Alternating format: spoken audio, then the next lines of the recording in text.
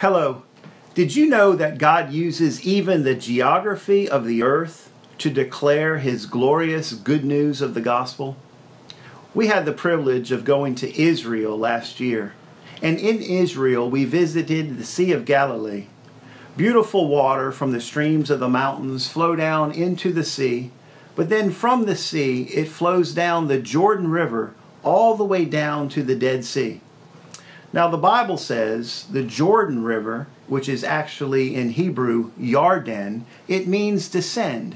And as it goes down into the Dead Sea, it is carving a path deep into the earth. So when you're standing on the banks of the Dead Sea, you're actually standing on the lowest point on earth. It is the lowest point, and then in that water, it is so low and so deep under the ground that it's full of minerals and salt, 8 times saltier than the Mediterranean Sea. As a matter of fact, nothing can live in the Dead Sea.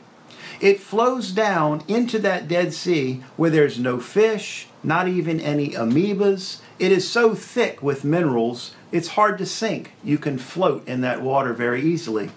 Now this Dead Sea is a picture and a symbol of hell. There's no outlets once you get there. Now there's a story in the book of Joshua that explains the gospel from this geographic standpoint. The Bible says in Joshua chapter 3, "So when the people broke camp to cross the Jordan, the priests carrying the Ark of the Covenant went ahead of them. Now the Jordan is at flood stage all during the harvest. Yet as soon as the priests who carried the ark reached the Jordan and their feet touched the water's edge, the water stopped flowing a great distance away at a certain town with a certain name." I want to give you the name of that town and show you how God used this picture to declare His gospel. 19 miles north of the Dead Sea, the water stopped flowing at a town called Adam. You see, from Adam, all mankind and all life begins to flow. But because Adam sinned, his nature was sinful and corrupted. So from Adam, every race, every nation, every continent, every people group all over this world is flowing with a corrupt nature down to the Dead Sea, which is a picture of hell and the grave.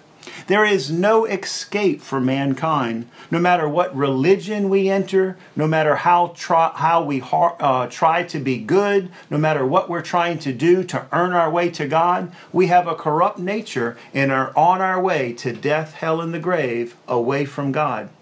But do you know when that Ark of the Covenant and those priests carrying the Ark stepped foot in the Jordan, the water from Adam stopped flowing, and all of the people, 2 million people of Israel, crossed into the Promised Land. They crossed through that Ark of the Covenant that had stopped the water flowing from death into life. Jesus Christ is the Ark of the Covenant. The very box of the Ark is a picture of His body. And inside that ark went the sin of mankind. It was covered with the mercy seat of Christ. So you can picture that cross of Calvary going across the Jordan River, where all mankind is flowing to death, but through Jesus Christ we can cross into life. A geographic picture explaining the gospel. You can find it in Joshua 3. God bless you all.